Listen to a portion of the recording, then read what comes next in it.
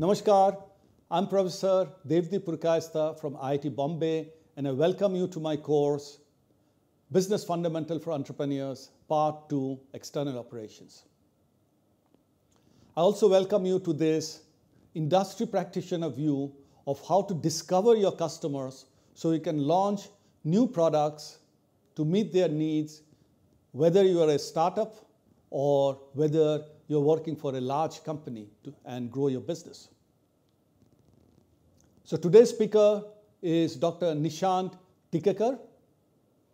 Dr. Nishant Tikekar has done extensive work in the domain of medical devices at the Betic Lab in IIT Bombay.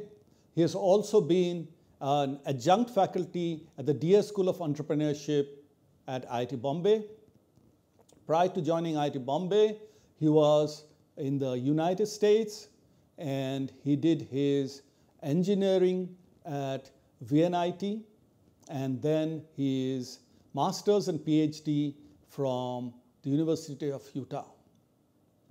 He has done extensive research and publications in the domains of medical sciences, medical devices. With that, I'm handing over to Dr. Nishant. Welcome back. Let us try to study some product examples to understand what can be the customer expectations from potential products. Let's take a simple example of a new perfume that you are about to launch in the market. We all know that there are plenty of perfumes to choose from for the customer. There is no shortage. In fact, the market is saturated with a lot of perfumes. So what can be done about the perfume to attract the customers? Obviously, you will have to make it very unique in terms of the way it smells or the flavor it carries. You may have to add some kind of an exotic aspect, an exotic appeal to the perfume to attract the customer. But while doing this, you may still have to keep it affordable. Now, typically, perfume companies target the customer directly. Either you reach the customer directly and you have to do it on a mass scale. So, B2C stands for business to customer. B2M stands for business to masses or business to mass customer. In doing so, not only do you have to offer the best possible unique kind of smell or flavor for the perfume, but you also have to keep it affordable. Only when you are able to do that, you will be able to appeal to the masses. You may have a marketing strategy in which you first try to appeal to the higher income, the better educated, maybe women only, or maybe a unisex perfume. That depends on the kind of perfume you are making as well as the marketing strategy that you choose to adopt. Depending on that, you can initially target high income category customers, and then as you reach more and more customers, make more and more sales, you may want to expand it to the mass level where you may reduce the price so that more and more people with less income may be able to afford it. Let's look at another example. This is an example of an foldable phone or a foldable tablet. Now, we all know there are plenty of cell phones and tablets available in the market. Why would anyone want a foldable phone in particular? Now, someone like me who falls in the higher educated category, takes an interest in technology products, tries to understand every feature of the new technology or the new product that comes in the market. So what can be most appealing to a highly educated individual for a new foldable phone? Note that chances are if someone is less educated or not educated at all, he or she may not require a foldable phone, a high-end computing phone.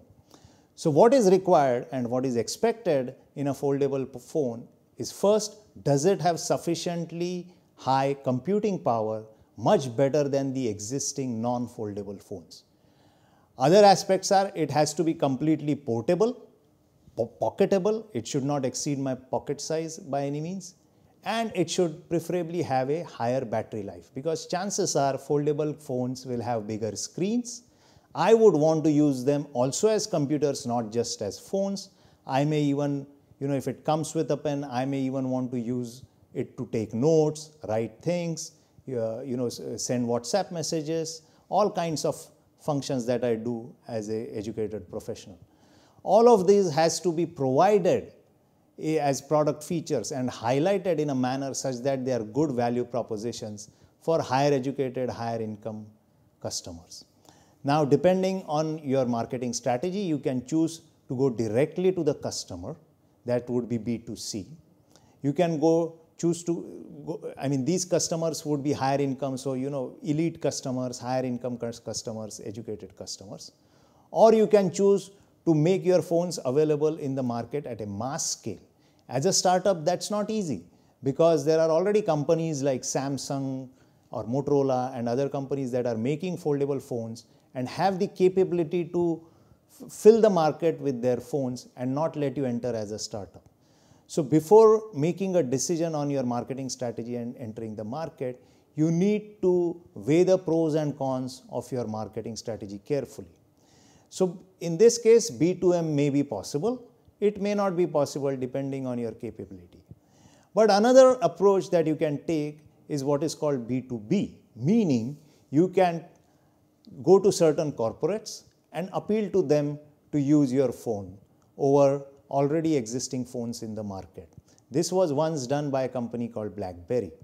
Based on that, once you capture certain high-level executives, high-educated people that are working with corporates, the product can become appealing to other people who may not be working with those corporates, and they may want to buy your foldable phones. That's when you start developing marketing strategies and campaigns to reach the customers and then to reach the large masses.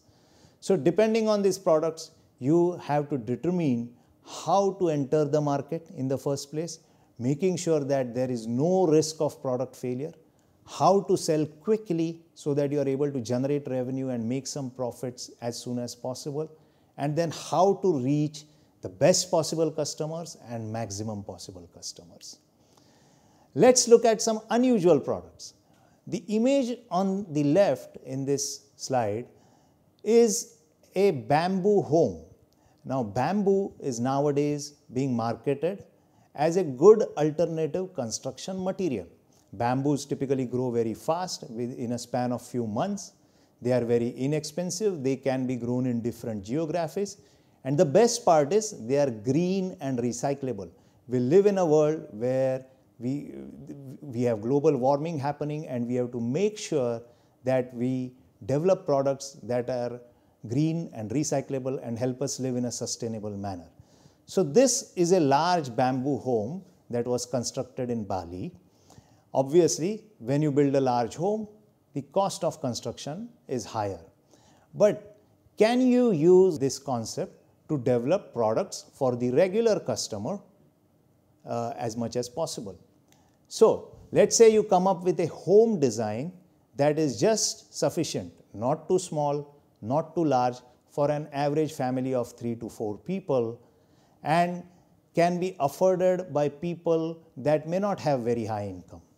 If you can make such products, come up with such ideas, build such products, then you can address the customer directly in large masses. What you can also do is try to make exotic furniture out of bamboo, or try to make it fashionable to have a second bamboo home for the rich people who may have additional properties. That way, you can target richer customers who would be willing to pay more for your product.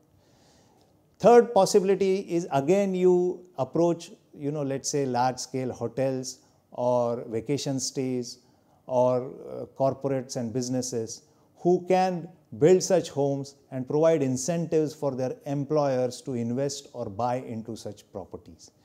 So again, depending on the product, even if it's a not so common product, not so well-known product, you can devise strategies to understand what the customer wants and then appeal to those wants, irrespective of their background or their income category.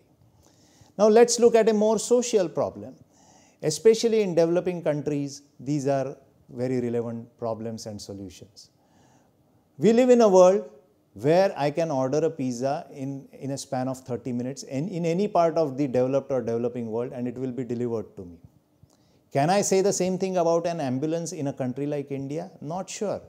Some of the regions in India are not served by ambulance. Some of the urban regions in India have so much traffic that I cannot guarantee that the ambulance will reach me or the patient in a span of 30 minutes. So what can be done to solve this problem? Similarly, I can look up airfare prices, compare them and go for the best possible value or least possible cost for my air ticket. But is it possible for me to get the best possible medical care for the least possible cost? Certainly not. I do not get any discounts. I don't even know whether the doctor or the hospital that is giving me medical service is good enough for me to want to go in there. Can we develop a solution for that? These are the needs of the world today, certainly in developing regions, developing nations, underdeveloped nations, but sometimes even in developed parts of the world. So can you devise a product, or in this case, a service that is readily and easily available and accessible? At the same time, quite affordable. Medical bills are non-affordable even to people in the United States, one of the richest country in the world. So can you develop such services and companies that are not just easily available and accessible, but also affordable to everyone in the society? And then take a step further to the point where they become completely automatic, readily, easily, automatically available to anyone in need, anyone in an emergency situation, so that lives can be saved and people feel good about the society in which they live. Now, as far as the marketing strategy is concerned, you can choose to do B2C, directly go to the customer, or if you have a robust business model, a robust service, you can even directly approach the government, the local governments. It can be the state government, it can be the city municipal corporation, or it can even be the national leader that you can go to when you have a good service or a good product for the betterment of the society. This has happened in the past, including in countries like India, where some students came up with great ideas for the social good, and they even directly approached the Home Minister for getting entry into the market. So let's reflect again on what can be the potential products and the potential customers. In the column in the left, what I have done is listed 4 different types of products, and in the column on the right, I want you to match with potential customers. Each product has to be matched with one potential customer. We will give you a short span to work on this exercise, and then we'll come back to wrap up this video. Thank you. Welcome back. Hope you got all your answers right. So we'll wrap it up in the next 2 slides. What you see here is what is called a customer value proposition canvas. What this comprises of is what are the products and services that you are trying to create. Will they act as pills, meaning will they solve a customer problem, cure a customer problem, or will they act as vitamins or gain creators, meaning the customer may not have a necessary problem to solve, but your product may enhance their lifestyle, their life experience, their happiness levels. That can be considered as a vitamin-based product. This has to match perfectly with the customer pains and gains and serve to the customer needs and desires. Only when this is done, you have a good product that you can make and launch in the market. It is important that every startup entrepreneur, every co-founder fills this out with as many points in each of those boxes as possible before launching the product in the market. So in summation, what needs to be done as a startup entrepreneur is that you develop a product that has some uniqueness which helps you differentiate it from other existing products, but also makes it difficult for anyone else to replicate in the future. This will guarantee that you will have longer times to launch your product and work in the market. At the same time, your product should provide some kind of pain relief for the customer or be a gain creator for the customer and directly address the customer desires, the customer needs, and solve the customer's problems. Only when you get this golden triad right do you have the right golden product or a diamond-like product that is ready to be launched in the market. And finally, do not forget to build a relationship with the customer, a mental connect and emotional connect with the customer for long-term sustainability. All successful companies do that. The Nikes, the Sonys, more importantly, the Apples and Steve Jobs and Amazon and Jeff Bezos make it a point to develop a relationship with the customer as a company as well as at some kind of a personal relationship with the customer. That is how they capture large number of customers, large market sizes, and have long durations as successful companies. I hope you will be able to do that as entrepreneurs. I look forward to hearing about your success stories and seeing you in the media as a successful entrepreneur in the future, and wish you all the best in your entrepreneurship journey. Good luck and goodbye. Thank you.